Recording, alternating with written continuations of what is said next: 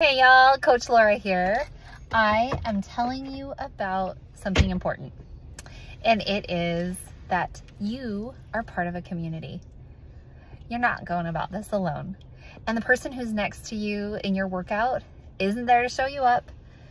Well, they might be, but you're not there to show them up. You're there to cheer each other on. You're there to create bonds of strength and mutual respect.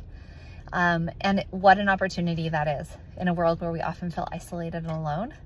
You have this incredible option of coming to a place where you do something hard and you have people who have your back while you're doing it. So see yourself as an advocate for others, and that will just grow and spread. Okay, have a good day.